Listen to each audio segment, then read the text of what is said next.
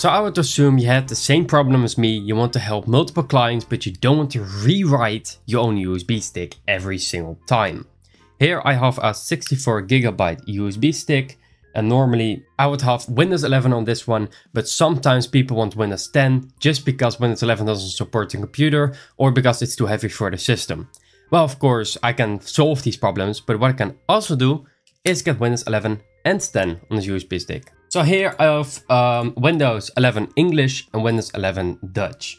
And here I have Hiren's Boot, which is the best tool, I would say, to help people from the background on their computer. Let's say they forgot their password. You need to search on the web, but you can't access your computer yet. And many things like that. It has many utility points, but I'm not going to talk about that in this video. I'm going to show you how to boot to all of these USB sticks just on one USB stick, and you never have to change anything.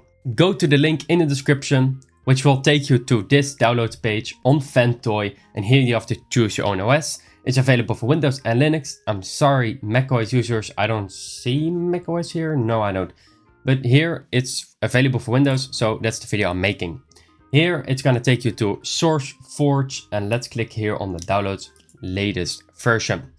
After doing this, it's going to your own downloads list right here. I would assume that you have knowledge of this if you're making a multi-USB tool, or you just want to run like a million Linux ISOs and I don't know, you just like your distros, I guess. And here you go, it's gonna start, and then it thanks you for downloading HowTo. It's going to your download list. It's not going to my downloads list. This is because I have a free download manager.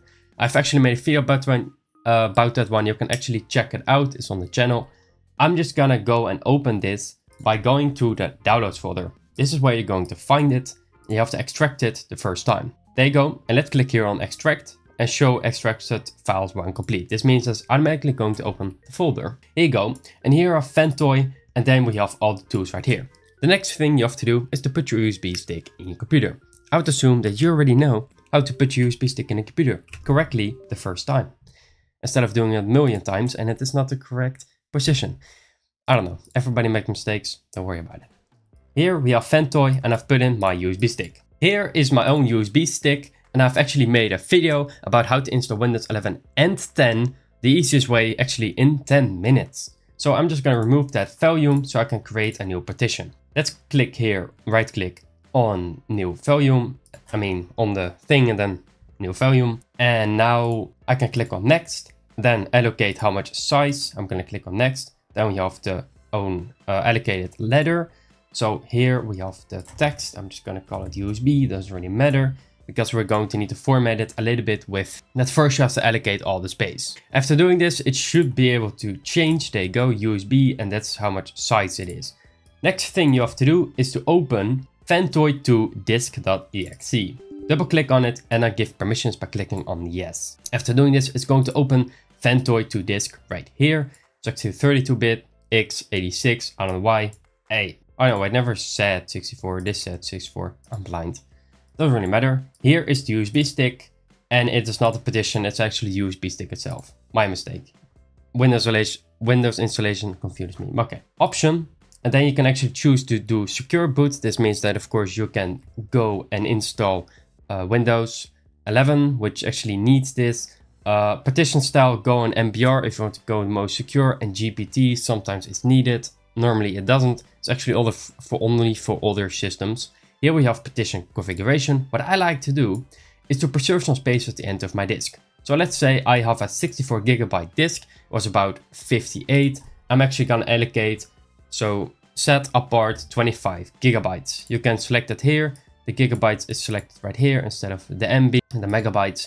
And I don't want to align partitions with 4KB. Here you can actually choose the file system. I'm going to keep it at exFAT, it's fine. And here I've preserved some space at the end of my disk. So click here on OK. And after doing this, select your disk and click here on install. This is going to install the multi-boot tool and not the ISOs itself. You have to drag it to the folder in the disk. Not to the folder, but to the disk itself. Click here on OK, yes, if you want to agree that all your partitions on the USB stick are going to be formatted.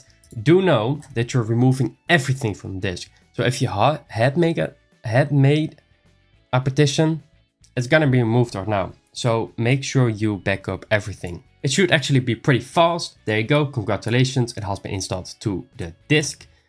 It's going to be way faster if you have a faster drive on your PC and a faster USB drive, which you can normally see with the color on the inside. I'm just going to show it right now. Here you go. Wait, mine is blue. That means that it's a 3.0 USB drive and it's way faster. After doing that, you can actually close this, go to this PC, and you will see your disk right here.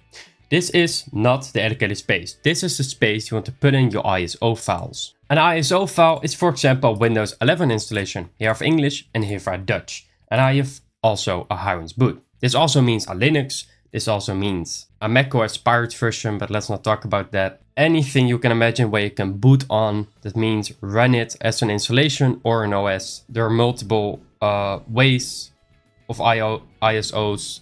You can also put it on the SD, CD, I mean, it's actually where it comes from. But let's drag everything here to the folder, into the USB drive itself. So here I have Fentoy, I just have to drag it right here by copy pasting it. And after doing that, it's going to drag everything to the USB drive. I'm going to show you where the preserved space is. You just have to type part here and you will see create a format hard disk partitions. But you can also right click here on the start menu and then go to disk management right here. And actually notice that my camera is dead. There you go, the camera is working again. Here we have disk management. Here you have your own Fentoy. This is where you put all the bootable ISOs or some extra stuff. What I actually normally do, it's because it can be separated. Here I can put some other things. Here we have a new volume. Just right click on it, create a new volume. And here you can allocate everything, create an E drive ladder, and then call it USB storage, for example. If I can type the word. There you go. Let's click on next, finish. And now it's going to be a separate space on the same USB drive. Of course, it's gonna take a little bit longer just because I'm dragging files to the USB drive and then changing some positions on the USB drive. It's gonna take a moment. And while we're waiting, you can actually like and subscribe right now, just because if you like, I know you like this video, I'm going to make more content about this. And if you subscribe, then I have a bigger community where I can show more content to. So you're actually helping everyone in the IT space. And hey, I really want to show you how hardware works, you know, like how to make your own computer, how to build it, how to design it, how to take apart your laptop. Don't do that without someone who has understanding about it, and not they say of understanding about it, just test them, you know, knowledge, experience. I've actually about 6 to 7 years in the IT space experience. I've repaired a lot of computers. Hundreds, maybe. I don't know anymore. I'm going to need to wait until this is all complete. Oh, it looks like my petition is done creating. But after it's done, I'm going to show you what happens if you boot to this USB drive. And how Fentoy looks like, how to select the other ISO file you've put on it. So now it's all complete. You will see Fentoy right here. And after doing that, you should be able to see all of your ISO files. These are the files you can actually boot on. So let me show you how to boot on them. The first thing you have to do, of course, is have to USB stick in the computer. After doing this, you have to go to the start menu right here. Then click on this power button. It's all the same with Windows 10, by the way, but it's right here. Now you have to hold down Shift and then click the left mouse button and hold down your Shift the whole time. While holding it down, you should be able to say, C, please wait. It's going to close all applications, just let it do everything. And now it's going to restart your computer. It should be able to go to the advanced options menu. There you go. It says please wait and your Windows icon should be right here. Unless you have a laptop like me or a different motherboard, but depends of course. There you go. This is the startup menu with advanced options. So let's go and choose a USB device. You can actually use your pointer keys and then press enter with the selection. Here you don't see my USB drive. To fix that, I can actually go back, pressing on this icon, then go to troubleshoot, go to advanced options, go to UEFI firmware settings. This should be able to take you to your own BIOS. BIOS stands for Basic Input and Output System. This is where everything starts up from your own computer before it goes to Windows. This is my own BIOS. The thing I have to do is go to boot right here. You should be able to see boot on your PC, otherwise you have to go to advanced options, and otherwise just comment down below and I will try to help you the best as I can. Here we have boot options. Number 1 is the one it's going to boot on the first. So in primary, secondary, and of course the third. So here I have boot options and I should be able to see USB hard disk. There you go, UAV, my SanDisk, hard disk, partition 2. I'm just going to select that before I boot it to Windows. This means that every single time I put in my USB disk, it's going to start up on that one and not on my Windows. Now I have to go to save and exit. There you go. Go to save changes and reset. Just press enter and then select yes right here. After doing this, your PC is going to restart again, but this time it's going to start up on your USB drive. There you go. It's going to start up and now you will see this. This can actually happen with Ventoy sometimes because secure boot is on. I'm just going to press enter and it's going to reboot again. So let me show you how to fix that. This is because my system is secured enough to think that this is an unsecured USB drive. But we can actually fix that. Just press escape, I'm pretty sure. There you go. And now it's going to restart again. Go back. This is because it couldn't choose the USB drive. The thing I have to do right now is go to security. Go to secure boot right here. Select it, there you go, select it, and then you see here, secure boot support, let's turn this off. We only have to do this once. After doing that, go to save and exit, and go to save changes and reset. By the way, if you are done with Ventoy, turn on secure boot again, because Windows 11 needs it. There you go. It's going to start up again, and now we see Ventoy after turning off secure boot. Here you see 3 options, Hiren's boot, Windows 11, and Windows 11 Dutch. This is because I repair Dutch clients' computers and Hiren's boot. I'm going to show you for a second where pressing enter and then boot in normal mode, just like this, pressing enter. And it's going to take me to Hiren's boot. If you're interested about this, I really want to make a video about this. It's going to load files. It's pretty much Windows 11, but on the USB stick, but it's not the same. It's gonna remove everything you do. It's all stored in the memory.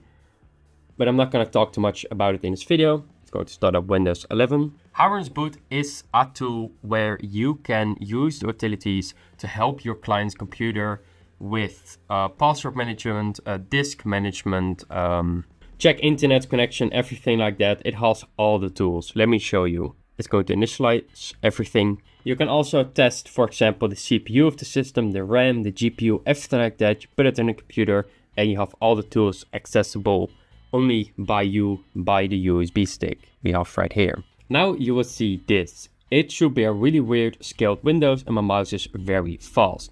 But here we have utilities, for example. And here I have, for example, security, system tools, removable drive, network. You can actually test it all here. Go to Google if you need to. You just have to connect to the internet because I don't have Wi-Fi right now. It's because I don't have an internet connection. I can't go to the internet, but for the rest, there are many tools here you can use. For example, administrative, you can actually check the disk management. There you go. This is the same as before. You see my Ventoy right here and the USB storage I made, my own 4 TB disk, but I'm actually booted on this disk right here. You can also go to security. Here you have an antivirus, and here you can easily scan for antiviruses on this system. So here I can select that, for example, oh, the client has problems with his computer, it's probably a virus. Let's do that. Just do that. It's very annoying. Feedback. Okay. Here we have full scan. Here a quick scan. Here you go. Yes, I actually want to quarantine everything. Start. There you go. This is actually a very useful tool. It's going to scan the whole system, including my 4 TB drive, which is the reason why I'm doing this. For example, if you have to help a client. Of course, I'm not going to talk about Hiren's boot in this video. I hope you enjoyed it with Ventoy, the multi-boot USB drive tool you can use to boot on multiple ISOs, for example your Linux distros, your Windows, like a different language, different Windows, whatever you want. You can put anything on it and it's going to boot it very easily. Consider liking and subscribing right now. This means I'm going to make more content about this video, and comment down below if I said anything wrong. I'm sorry that I maybe spoke really fast. It's the caffeine. If I said anything wrong, just let me know. I'm going to react to it, and to thank you so much for watching. Goodbye, everybody.